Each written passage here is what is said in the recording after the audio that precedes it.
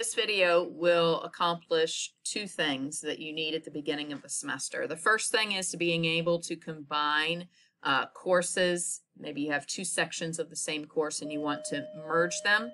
So that's the first thing. The second thing is being able to bring content from another course into your blank course. So the first thing that you're going to do is you're going to go to courses and you're going to scroll down to the bottom and you're going to go to all courses. This is how we merge courses. So we find the first course. So we're going to use Mr. Haddix here as an example. He has a section 25, 27, and 28, and he wants those all to be in the same course. So we choose one course that is going to be the main. And so we're going to choose the section 25. And then we need to pay attention up here at the top in the boone.instructure.com/courses. There is a number, a 5-digit number. And in his case, I'm going to write down 64286. That's the course number. And so we need Canvas's course number. So we need that number. So this is section 25, and that's the main number. So our next thing we need to do is we need to go back to courses, all courses, and now we're going to bring his section 27 into 25. So we click on your second section, and then we're going to go down to settings.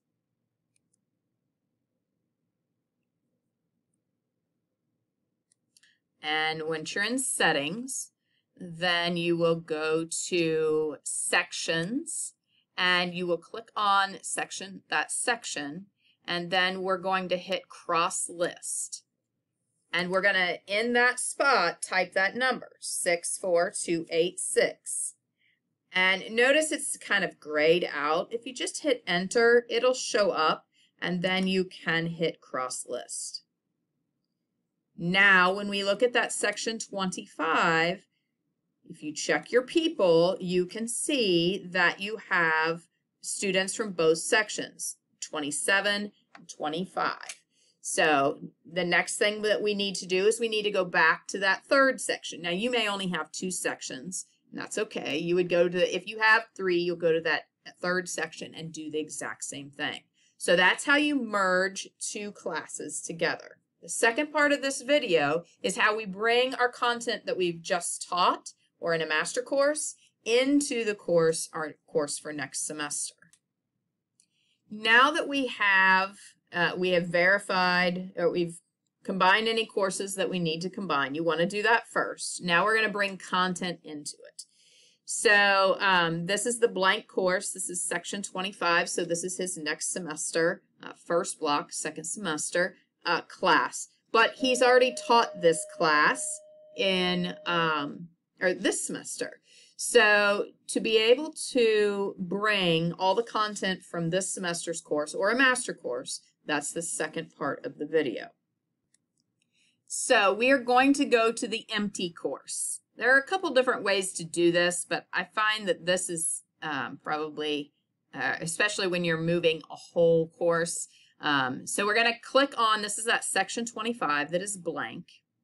And we're going to choose import existing content. And we're going to select copy a Canvas course. And this is where we're going to either choose a master course, or in this case, we're going to choose his class that he taught this semester. And we want to choose select specific content. I do that because sometimes there are things we don't necessarily want to bring over. And please, please, please make sure you adjust events and due dates. Remove the due dates. Otherwise, you're going to have a whole lot of things on a kid's to-do list for last semester. So you definitely want to remove those dates. Once we have that, we're going to click import. And then we have this select content off to the right-hand side. We choose that. Course settings, that means like the navigation, we want that to come over. Maybe you want your syllabus. I have a bunch of, I'm going to go ahead and take all of the assignments, the quizzes, the pages, the files. Now you might look at the announcements, these little arrows here. If you click that arrow, it'll show you, and you could click maybe just one of them, but we're not going to take the announcements over, so we're just going to leave that one blank. Once you're done with that, then you go ahead and hit select content. It's queued to come over, and it will run. And once it's finished running, almost everybody will have like 74 issues or 3 issues. Those issues are coming from, you have assignments that don't have due dates because we removed them, which we wanted to do, but it is set up to sync.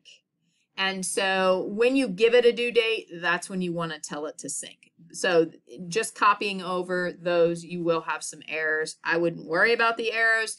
Those will be fixed when you click on sync courses. So, or when you click on sync grades. So see, he has 25 issues, and they all are this, you have this particular assignment without a due date, and you are asking it to sync something.